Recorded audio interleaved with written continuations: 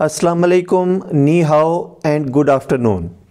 I thank the organizers of this think tank dialogue, Chinese People's Association for Friendship with Foreign Countries, Yunnan Provincial Association for Friendship with Foreign Countries, People's Governments of Yunnan Province and Kunming for giving me this opportunity to share my views on this very important topic in front of this August gathering. As the time allotted to me is very short, I would go straight to the topic assigned to me, promoting scientific and technological cooperation to improve people's well-being. It becomes important topic to be discussed in present-day regional and global atmosphere, as China of today is not only a top economy of the world, but China has become a major global technological and scientific power as well. China ranks very high on Global Innovation Index. Chinese leadership and policy makers are putting special emphasis on further development of science and technology and making the country a hub of innovation, as was visible in the recently concluded 20th National Congress of Communist Party of China. More important is to note that China is sharing its technological and scientific success with the rest of the world, especially with developing countries, in a meaningful and mutually beneficial way.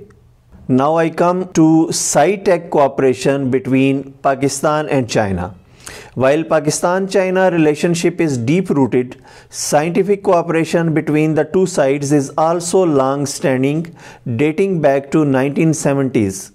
The two sides over the years cooperated closely in fields such as nuclear energy generation, construction technology, agriculture and veterinary sciences, public health, mining technology, as well as defense technology. But in recent years, sci-tech cooperation between our two countries has gained special attention. China-Pakistan Economic Corridor now has two special working groups, one for S&T and one specifically for IT. These two working groups are busy making S&T cooperation a leading component of CPEC. Chinese Academy of Sciences and Pakistan's Higher Education Commission are building a joint research center on earth sciences in Islamabad. Chinese Association for Science and Technology and Pakistan Science Foundation are enhancing cooperation in STEM education, China-Pakistan Knowledge Corridor, people-to-people exchanges, and knowledge sharing on science and technology, and a mutual recognition agreement is being worked out between Pakistan Engineering Council and Chinese Association for Science and Technology. China is helping Pakistan's Special Technology Zones Authority to build technology zones across Pakistan. A large number of projects between Chinese and Pakistani universities are taking bilateral science and tech cooperation towards new heights. More recently, a China-Pakistan Science and Technological Cooperation Center has been established in Beijing at the end of last month. I would be failing in my duty if I do not mention that Yunnan province of China is also involved in very important initiatives promoting Pak-China cooperation in science, technology, innovation, agriculture, and animal sciences.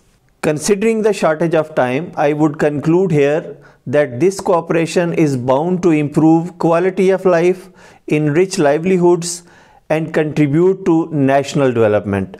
Sharing knowledge, expertise, technologies, and opportunities is imperative for mutual benefit of the mankind.